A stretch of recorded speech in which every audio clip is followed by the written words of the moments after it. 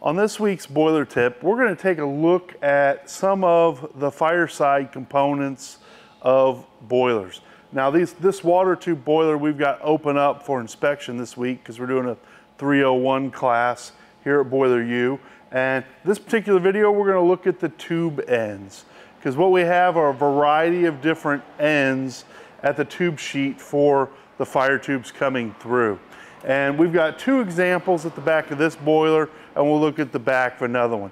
The first example we're going to look at is a welded tube end. And the idea of a welded tube end is not to form the actual pressure vessel seal. In all tube installations, the seal to prevent pressure, liquid, steam from coming out is done by rolling the tube. But welding the tube end gives us a little bit better fixture of the tube, so it's less prone to move forward and backwards in the tube sheet with thermal expansion and contraction. So the weld is in a way protecting the end of the tube because it gives us a thermal bridge from the tube that sticks out in that high temperature zone to the main tube sheet. So we've got a path of transfer for heat from the gases to the water, and that keeps that tube end from overheating and cracking. And that's also the nature of a beaded tube end. A beaded tube end is rolled first, but then a chisel type tool or a rotary type tool is used to fold the end of that tube once again against the tube sheet. So that gives us heat transfer. So when we've got a boiler open for inspection, we're looking for cracking on welded tube sheets, look for chemical indication, mineral indication, and on a beaded tube sheet, we're looking for movement.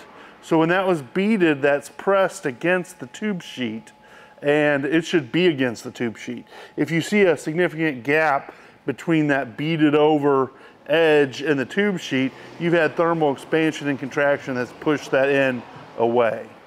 So on the back of this pass, where the main flue gases turn and come back to this end, we have a beaded tube end like we saw on the Victory earlier.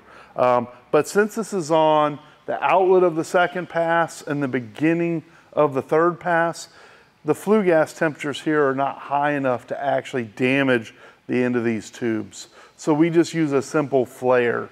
So this tube is rolled to form our seal and then flared. The flare is essentially there to anchor the tube so that if there's expansion and contraction, it can't be pulled or pushed through the tube sheet. The bead on one end and the flare on the other lock that tube between the two tube sheets.